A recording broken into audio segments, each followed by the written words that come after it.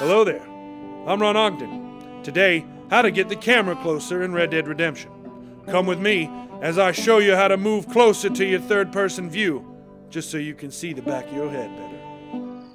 To move the camera closer, the only effective method is to use the environment to force the camera still. We use the wall to stop the camera and move Marston close to the wall. Note, certain story events will allow you to press B to focus on the action. When I said close, I didn't mean kiss me close. Look, I don't mean to be rude, but you might need to see a dentist.